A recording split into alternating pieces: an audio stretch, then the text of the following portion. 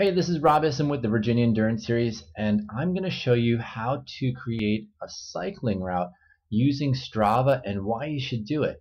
In front of me, like what we're looking at here, this is a bike route from Lynchburg to Roanoke, and it's using Google cycling directions. And we recently had a touring cyclist come to our home, and he came from Lynchburg, and he just used Google cycling, and it basically put him on 221 and then 460, and it was a horrible experience. 460 is a terrible road to ride on. There are sections where there's no shoulder at all, and cars are traveling 70 miles an hour plus as they're overtaking you.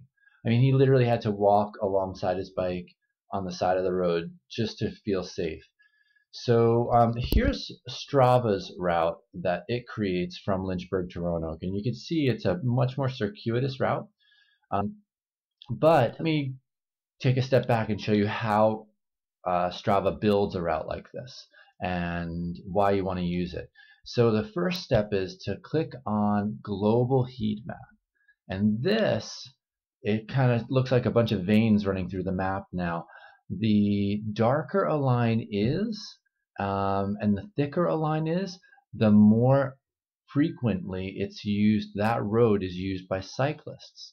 So this is the popularity of all of these roads for cyclists. And you can see 221, 460, like it's almost completely white. Like nobody's going to ride their bike on that mess of a road. So what it does is, like, if you just put in Lynchburg and then Roanoke and you use popularity, this has to be this slide bar has to be marked. And when it creates a route for you, it's going to follow all of these frequently used cycling roads, which is great because the locals are using these roads because they're great for cycling on, and motorists are used to seeing bikers on these roads, so they're expecting you to be there, and they're probably going to overtake you sensibly compared to on these other roads where they're not expecting you to be there, and really they don't even want you there. So anyhow, use Strava Route Builder, use popularity, and the global heat map allows Strava to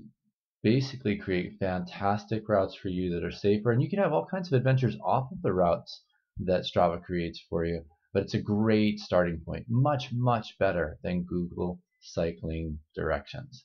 Enjoy!